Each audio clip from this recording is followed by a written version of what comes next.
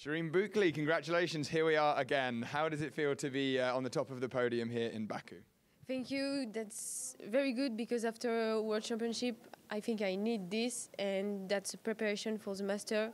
And it's to be important to practice judo at another Grand Slam, and the gold, it's amazing. With exception to the World Championships, you've had an amazing year. The world's a disappointment for you.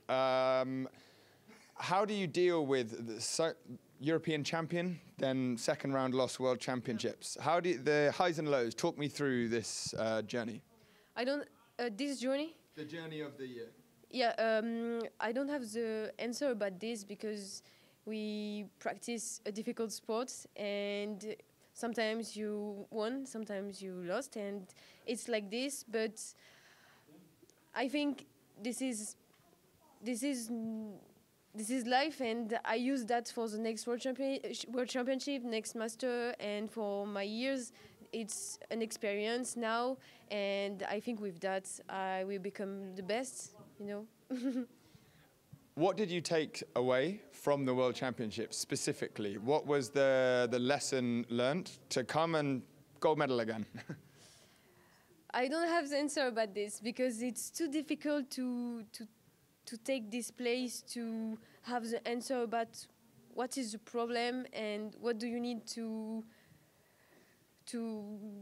arrive to the first place at the World Championship. But I think it's like that, and now today that's a good day and I take it, and I said the master, and in 6 months next World Championship, I hope.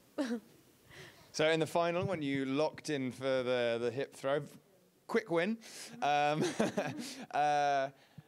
When you're driving through, did you think you had it the whole time? And did you know that you were going to get it? And how did it feel when you threw for Ippon?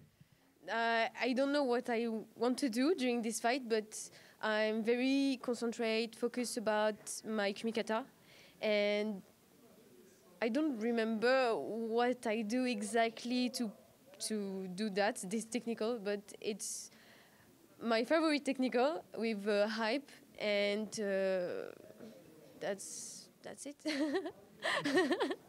And finally, how are you going to celebrate for this gold medal?